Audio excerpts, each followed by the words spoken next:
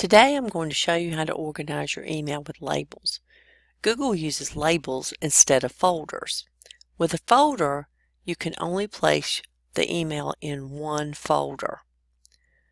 But Gmail allows you to apply multiple labels to an email. So let's see how this works. So with this first email, I place a check in the checkbox. And then over here under labels, I click labels, and I'm going to label this one Matt Miller because he is who sent it to me, and click create and do.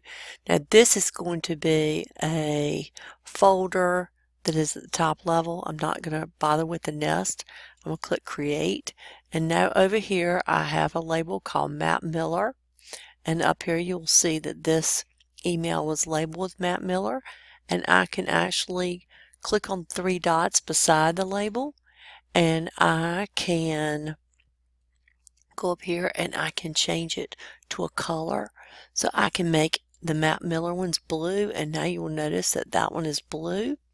And I can also label this one ditch the textbook and create that. Same way, I can go over here to ditch the textbook, and I can make that one red. And then I'm going to give it one more label. I'm going to call it Google Tips. I'm going to call it Google Tips. So I have 3 ways to retrieve this label, this email from my labels, and I can have other Google Tips in this same label, but I'm going to make this one yellow. Here we go. So we have Ditch the Textbook, Google Tips, and Matt Miller. Then I'm going to move it to Google Tips.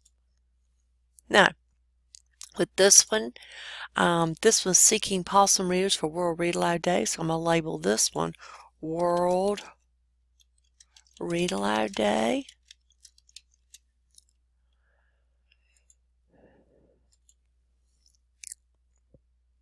You do not have to color code them, but for me it makes it easier to see them. So I'm going to give this one this green. And I also know that Lisa sent me this one. So I can create a Lisa.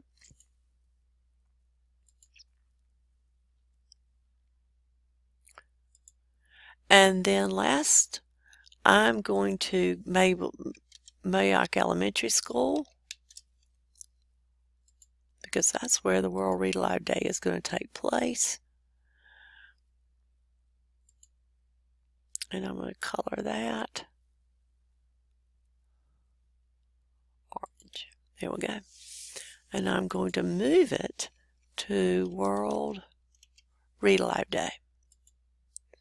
And that is the way you apply labels.